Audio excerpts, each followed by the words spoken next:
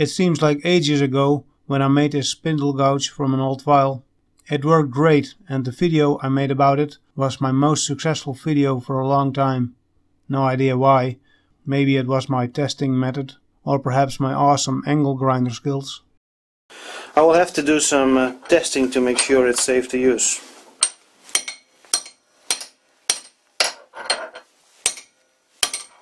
It hurts my hand. So there you have it. Scientific proof that it is safe to use this thing.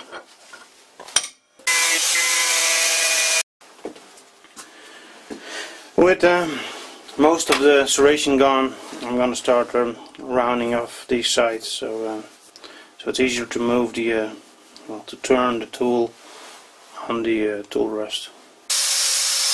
After an hour it looks like this. After a whole lot of angle grinding and making a handle with a split ass end, came some testing.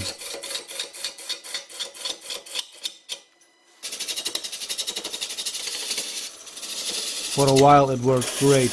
It cut through a fresh piece of wood like a hot knife goes through butter. At some point, an early autumn storm uprooted an oak tree, and I decided to try and make a bowl using my wibbly wobbly wooden wood lathe. As you can see, the bowl blank was somewhat out of balance. I actually had someone help and switch the power on and off to keep the speed down. At some point I had a major catch, and here you can see the result. It was actually a bit scary when the shit hit the fan, but nothing really happened. I guess the file wasn't as safe as I thought it would be, so I will not recommend using a file, but a little danger does make you feel alive. It certainly does make life a bit more fun. I did manage to rough turn that oak bowl. It has warped a little over the past year, and it is now a bit oval shaped, and you can actually see some light coming through a split in the wood. Hard to catch on camera.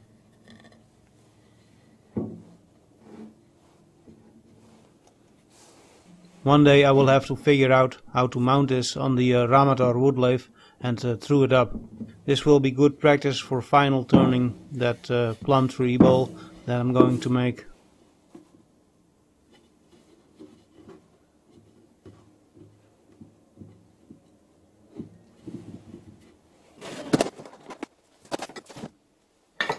And here is the homemade spindle gouge in its current sad state.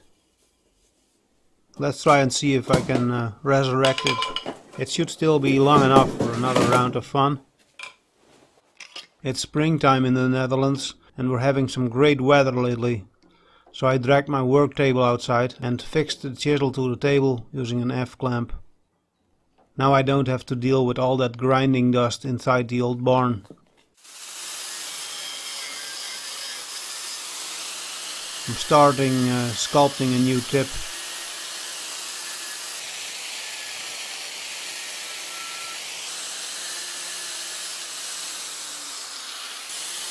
So how do you like my new red overalls?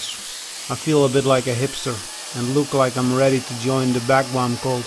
You know, the guys in Oregon from the Netflix Wild Wild Country documentary.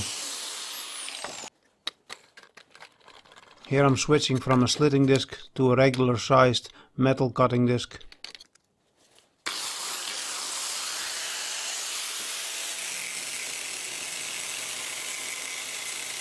Trying to hollow out the file, but the F-clamp is a bit in the way. After cutting off a piece of wood, I got some more room to maneuver.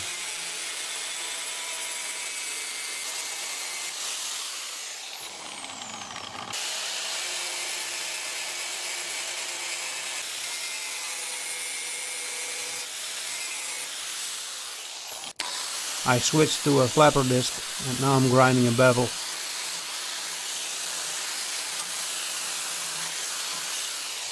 And now I'm using an air tool with a pointy stone.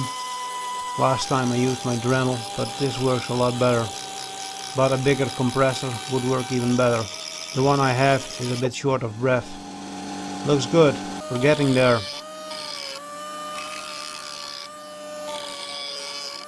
Woo!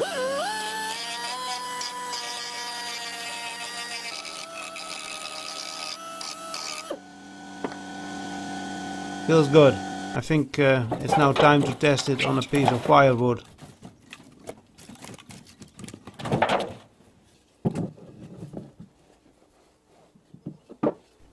Hammering in the dry spur.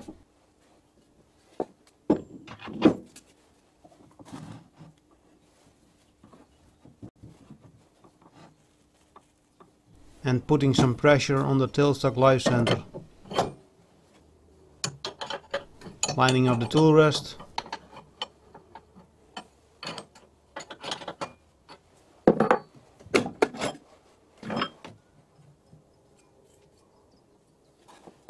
Moving to a slower belt position.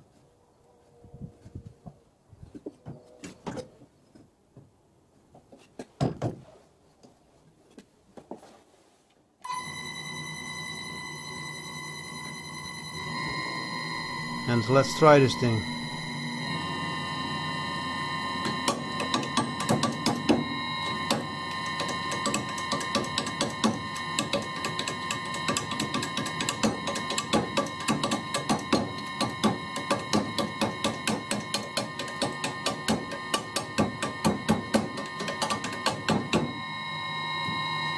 Let go, you bastard.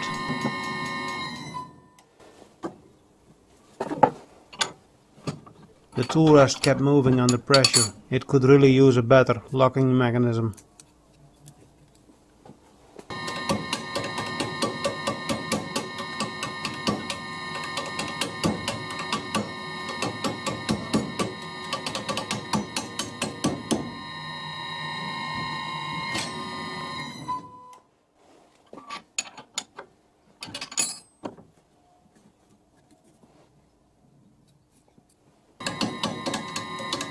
The chisel works best if you hold it at a rather steep angle.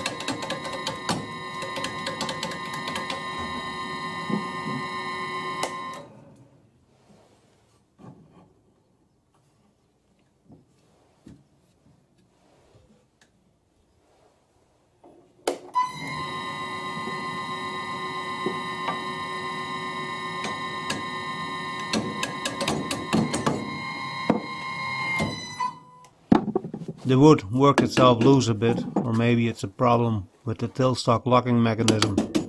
To be honest, I don't really like this style of tailstock.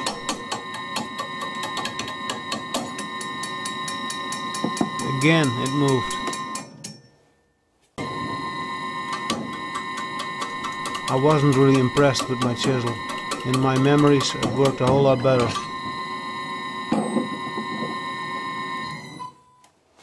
The wood was also surprisingly dry for a tree that was cut down maybe 4 months ago. Trying to improve the cutting edge with a stone and with a diamond hone.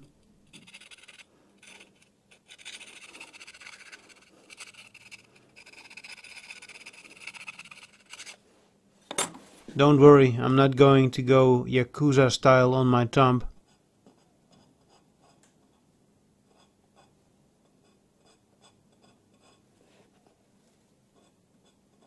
Good, that seems to be sharper. Dribbling some linseed oil on the split ass end. The split hasn't gotten any worse, so that's a good thing. After polishing up the tool, it still looks rather good and it should be ready for that plum tree bowl blank. But first I need to finish making that wood screw chuck. Alright, that's it for me. Just a little hurdle on the road to making a plum tree bowl. Till next time, and try to enjoy life a bit in this fucked up corona world.